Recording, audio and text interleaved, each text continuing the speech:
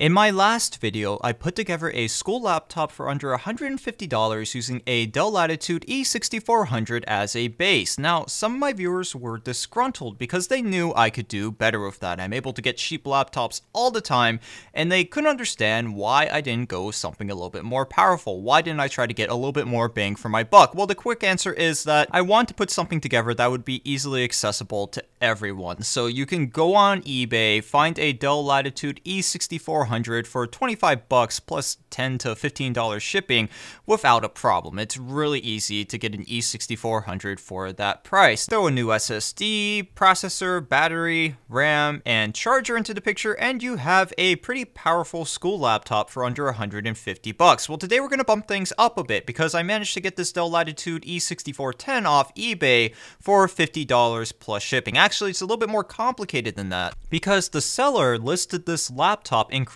And if you want some more details about that, I'll put the link to the eBay finds video down in the description. If you go on eBay and try to get a Dell Latitude E6410 for 50 bucks plus shipping, you're going to have a hard time doing so. Now, it's not impossible. I have seen a couple listings pop up since I bought mine with prices close to what I paid for mine. Not exactly. They've hovered around $60 to $65 including shipping. But if you put in a best offer, chances are you might be able to get something for 50 bucks just as I did. So as you guys can clearly see, this deal is a little bit more difficult to get than the deal I got on the Dell Latitude E6400. But as you will see in the video, taking the time to hunt down an E6410 instead of just going with the E6400 is definitely worth it.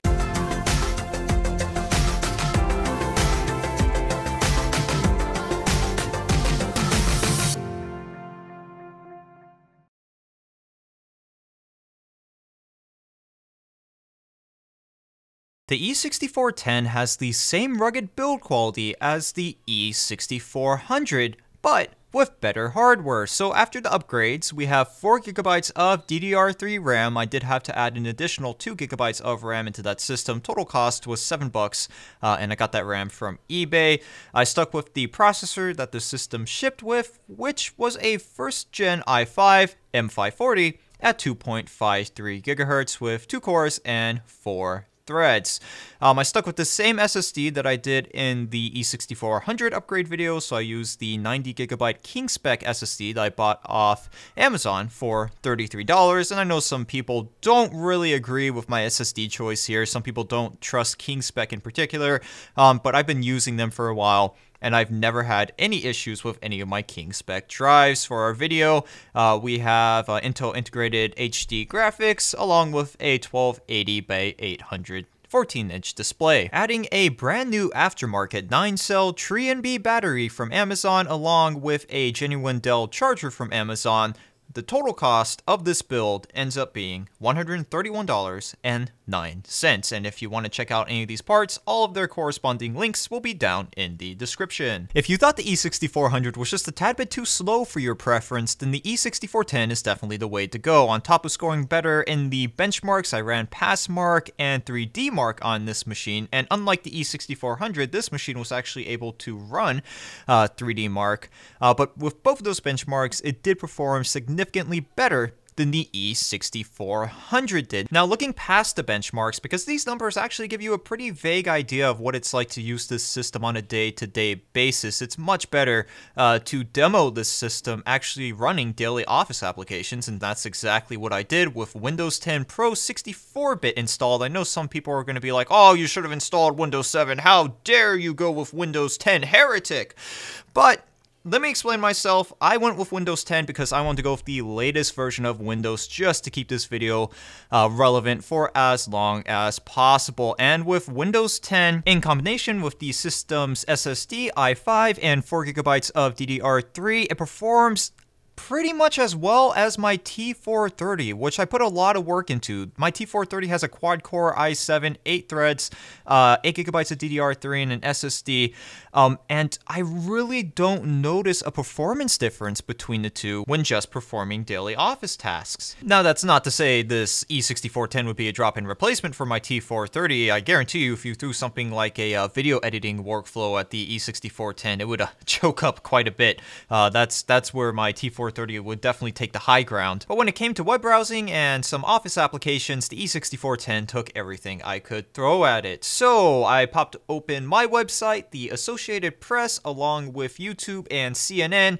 and I got a couple dislikes last video for using CNN. People do not understand why I use CNN. I do not use CNN because I prefer it as a news source. I use CNN because the website is very heavy. It is probably one of the most script-heavy websites I have ever seen, and it drags even some of my higher end systems down. So it's a good benchmark as far as web browsing is concerned, and this laptop was able to load up CNN without a hitch.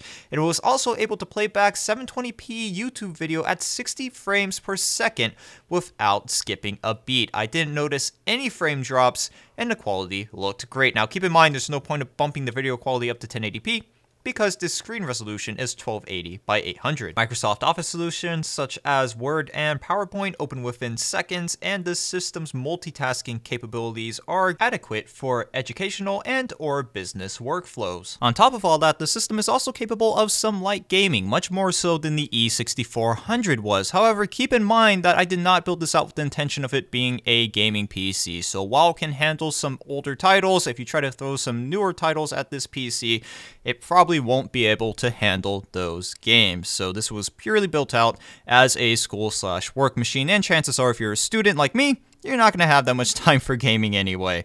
Between school and work and driving back and forth to everything, you know, unfortunately your free time for gaming will get consumed pretty quickly. And of course, I did not forget about my Linux viewers, so I installed Ubuntu Mate 16.04 on this system as well, ran similar tests with web browsing, multitasking, and Office applications, and found that I got the same results. The system was just as responsive, opened up web pages just fine, applications opened like that within a snap, and I had no problem with multitasking. And that's also why I did not include the cost of an operating system in this build, because no one is forcing you to buy a Windows license. You could go with an open source alternative such as the one I'm using here, or one of the many other Linux distributions out there. If you find one that you like, I highly suggest donating to the project, because developers do not run off hugs and kisses, unfortunately. So if you can find an E6410 for around 50 to 60 bucks, I highly suggest picking it up instead of going with the E6400. Now, the E6400 still makes a great school machine after a little bit of work,